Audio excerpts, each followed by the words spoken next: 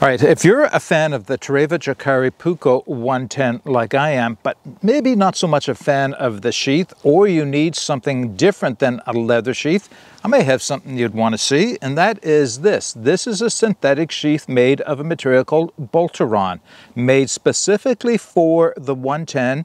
And yeah, if you're interested, I'll give you a few details on it. All right, quickly, I want to thank Terävä for sending me this sheath so that I could share it with you. And really, there's not going to be a whole lot that I can share with you in terms of specifications that I like. I'll put them in the video description below. But I just wanted to share it, how it works, who it might be for, and my experiences with it. So what I thought I'd do is I'd just focus down on the sheath itself while I talk about it, show you how it works with the knife. And yeah, we'll just keep it short. Right, so once again, this is the sheath. Now, the material is not Kydex. It's important to make the distinction here. This sheath material here is called Boltaron, and Boltaron is similar to Kydex in the sense that it is thermoplastic. In other words, it can be formed by heat. The difference being is that this is a higher quality of material that is more resistant to heat and cold. Now, I know most people are fine with Kydex. Most of the time I'd be fine with Kydex. So that speaks to who this sheath is actually for. If you're in a position where you want the material that is the strongest and the best in extreme cold or extreme heat for your Jääkäripuukko 110 or the 140, they do make this for the 140, then you may want to look at this sheath. Now, the only thing is because of its higher quality material, Boltaron is a bit more expensive, and I don't know what a comparable Kydex sheath would be cost, but this runs about $50. I'll put the information, of course, in the video description below. So who's it for primarily? I think military would be the primary application for this. You can see this is in a military green color. It is also available in black, so you can have your choice of either.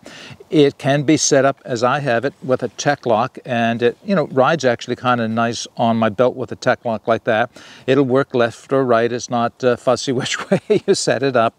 And it does have slots so that you can attach it with MOLLE to any number of packs or shoulder rigs or combat harness or something like that, if that's the way you want to carry it. Yeah, so let me just remove the knife from my leather sheath. Now, personally, I like to carry this as opposed to something like the other one, but I'll explain why in a minute. But I just wanted to show you how these two work together. So it slides in just like Kydex.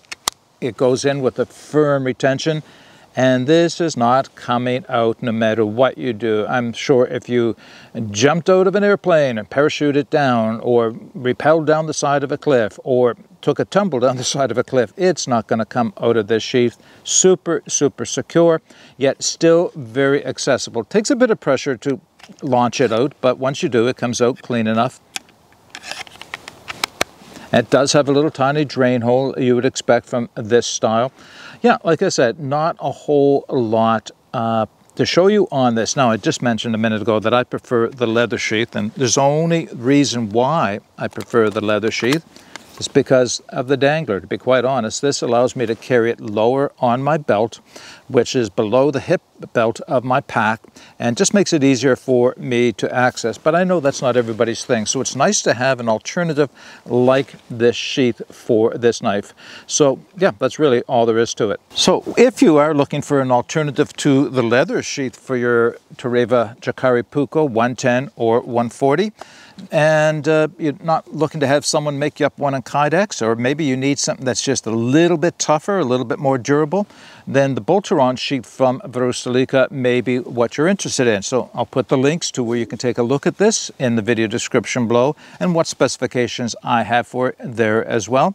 If you have any comments or questions, then put them in the comment section below. But until next time, get out and explore and take that path less traveled, because it will make all the difference. Bye for now.